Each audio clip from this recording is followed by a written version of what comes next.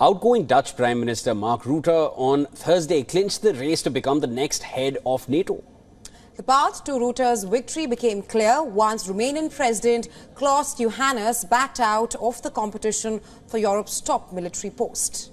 Now, 57-year-old Mark Rutte is set to take charge from current NATO chief Jens Stoltenberg on the 1st of October as his term comes to an end. Rutte's takeover comes on a critical juncture when Russia's war against Ukraine has stretched the timeline. He also faces the challenge of former US President Donald Trump retaining his position this November as Joe Biden's approval ratings continue to take a dip.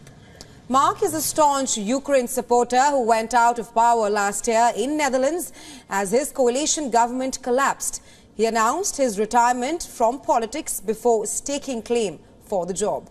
The governments of US, Britain, France and Germany, all of them favoured his candidacy, although he faced opposition from Turkey and Hungary.